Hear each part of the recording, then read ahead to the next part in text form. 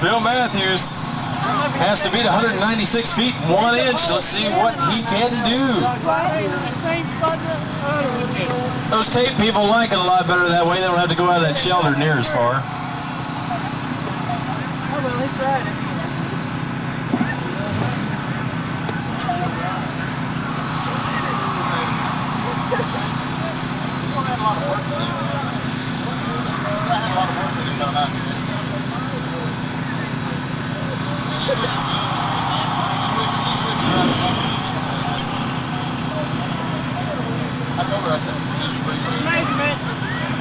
Okay, let's see. For Bill Matthews.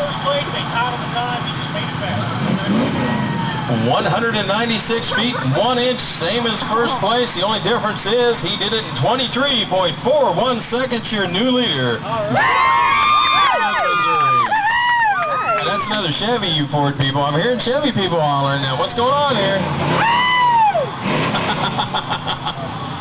Next up, Ford's get a chance to redeem themselves. Next up is going to be Robert Huggins. He's dealing an F100. This is Shannon's favorite truck coming up. It's a purple weenie. On deck, it's a Harold Harris truck from Osceola, Missouri. He's a Toyota JF40. And in the hole, Tony DeWeese from Belton, Missouri, in an 85 Jeep, calls it the Screaming Demons.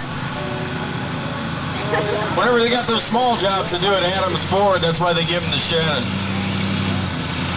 They call them the weenie jobs.